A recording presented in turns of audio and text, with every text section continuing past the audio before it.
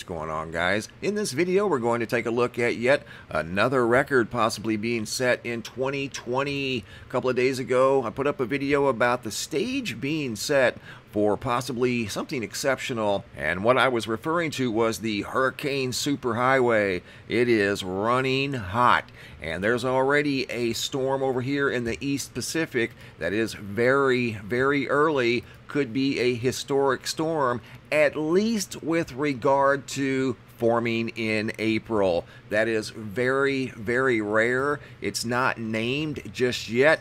Here it is at the National Hurricane Center, their first one of the year over here in the East Pacific.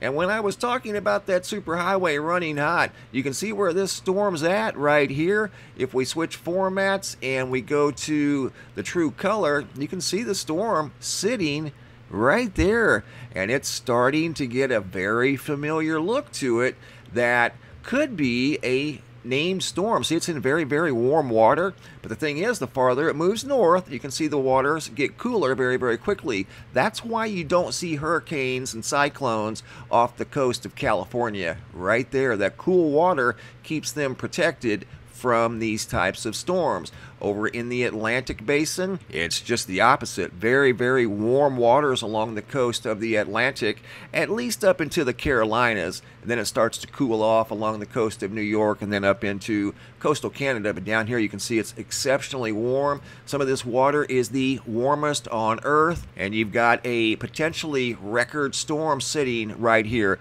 at least with regard to timing. Hurricane season in the East Pacific. Over here, the season starts in June 1st. Over here, it starts a little earlier, a couple of weeks earlier, May 15th, but we are, like I said, about 3 weeks early for a hurricane or a tropical storm. There it is on windy.com. You can see the most recent satellite image. I've got one from yesterday that I took as it was forming, and there were some anomalies in the Pacific Ocean I want to share with you guys. Don't know what they mean, if anything, but there's the storm right there. Look for it to be named today. Again, could be a historic storm. Here's what I recorded yesterday, April 24th, as this thing was forming. And you're going to see, look, some anomalies in the lower clouds here. Looks like wind or something, some sort of weird outflow from that storm. And then look at this gigantic outflow coming off of coastal California.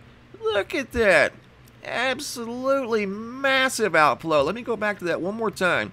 Look right up here off the coast of California. Watch that. Look at that big old slug of air. Unreal.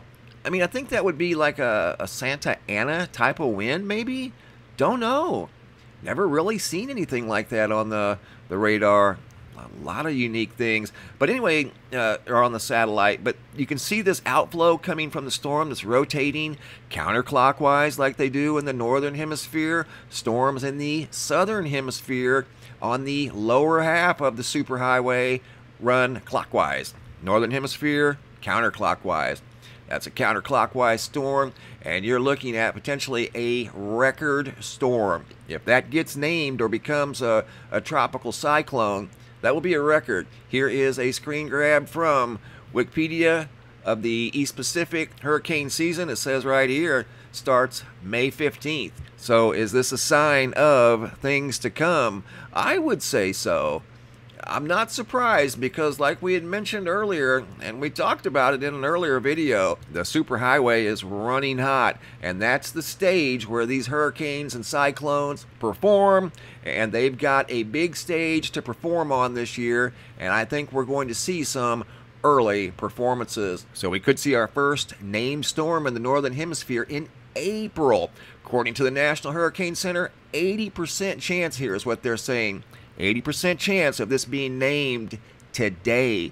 So we'll be keeping a close eye on that because that would definitely be a historic moment. Now, I've got a couple of quick little videos I want to share with you guys. I took this one myself a couple of nights ago, looking up in the western sky about 8:15. That is Venus. I looked up, of course I'm out quite a bit, but I just couldn't get over how large it looked right after dark. That's the neighbor's house line right there. And Venus looked like a huge planet in the sky. And it's because of the proximity of Venus to Earth. It's very close to Earth right now. We share the same side of the sun, so Venus is going to look large and bright in the western sky, and it will slowly go down towards the western horizon throughout the night. So that's Venus in the western sky at about 8:15 from right out here in Arizona. Also got a video sent in by Matt out of Michigan. Yet another jumbo halo, but this one had a unique twist to it. See, it's got the horizontal rainbow that went all around the sky. He was totally stunned as he had never seen anything like that before in Michigan. And I have to agree, I get videos and pictures every day from all around the world. And generally, these types of things in the sky I don't see below 50, 55 degree latitude. This is something that you would see up in Sweden, Denmark, Norway, up in that area. They're pretty common up there. Not super common, but they do happen. I don't normally see these out of the U.S. I just don't. And that's one of those rare occurrences that it did occur, and Matt just happened to be there to capture it. Great video, Matt. Thanks for sharing. I greatly appreciate it. You guys are wide awake and on the ball. And if you guys are new to the YouTube channel, make sure you go over and subscribe. Click on the bell. That way you'll be notified each time I upload a new video. And if you're a current subscriber, double check. Make sure they're both still activated. If you have any photos you'd like to share, you can send those to reports at MrMBB333.com. All of the photos end up here at the Sky Phenomena Photo Gallery. And sometimes I'll use them in a picture slideshow, just like you saw right here. Thanks for watching. Have a super day, and be safe out there.